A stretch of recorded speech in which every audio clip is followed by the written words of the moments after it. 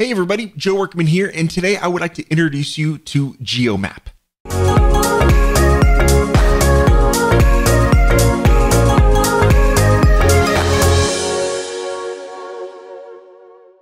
So the GeoMap stack makes it super easy to add maps and get geographic GPS data from your users super easy.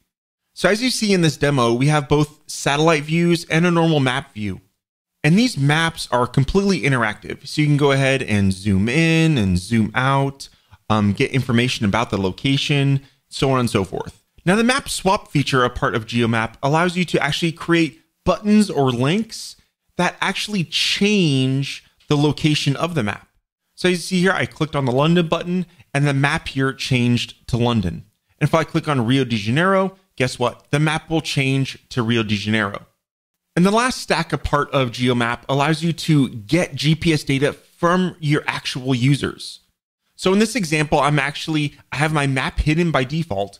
And then when I click Get Location, the browser is going to ask me if I want to allow it to get my location. And I'm going to say Allow. And what we'll notice here is that it gets the GPS data from the device. In this case, my Mac, but it could be your iPhone or Android. It will display that location on a map. And optionally, if we need to use this inside of a form, it will actually populate longitude and latitude data with the GPS form data. So let's see how simple it is to actually implement these stacks. So as you'll see inside the stacks library, there are 3 different stacks that we can utilize within this set right now. Now the GeoMap stack is what actually displays the map. And as you might expect, we can by default display a static map. And as I said, we have 2 styles. We have map and satellite. You can then change your zoom level, choose the dimensions, and then easily choose either an address or you can put in exact GPS coordinates for the location that would be displayed by default on page load. Now, in order to do the map swapping, we need to set the GeoMap stack to actually use update via GeoSwap. Now, if we want, we can actually define a default location that will display on page load, or if we delete this, it'll actually not display any map until one of the GeoSwap buttons are clicked.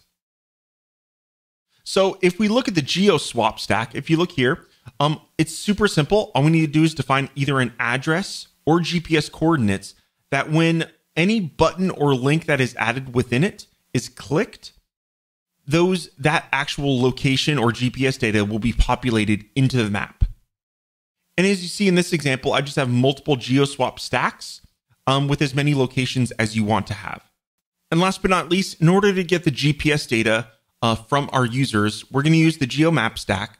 And I'm going to go ahead and set that to be upload via GeoLoad.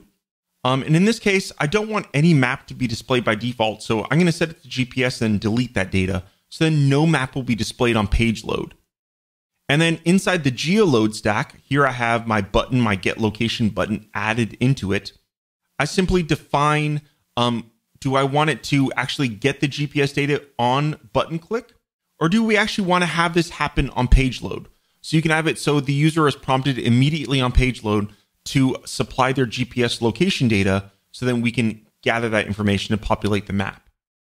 And optionally, you can actually update a form field. So if you like, you can actually click on this, define the name of the form fields that you want, use whatever form stacks that you're using, and make sure that the names match up within GeoLoad. Now, GeoLoad will by default actually create hidden form fields for longitude and latitude. So if you just want that data submitted with your form, you actually don't need to add any form fields. But if you would like them to actually be displayed to the end user, you would then use your favorite form stacks. Here, I'm using Foundation 6 forms to actually display that data to the end user. As you see, GeoMap is super easy to use, right? It couldn't really be any easier. You just put in the GPS data that you want or location data. You can swap it out. You can load it from the end user, right? All kinds of really interesting features that we hadn't had from a lot of other map stacks. So I hope you enjoy this. Oh, another selling feature, no API keys at all, right? As you saw, I didn't have to go and generate any accounts or API keys in order to get these maps working. There is no monthly hit limit that you have to then pay after that, right? that is the beauty of this. I worked quite a long time on finding a map service that's based on OpenStreetMap that doesn't require us having an API key, or that also requires us to pay out money every month if we go over 10 or 15,000 views, right? So this is a really great, simple solution, really elegant, beautiful looking maps as well. And I hope you enjoy it. Take care. Bye.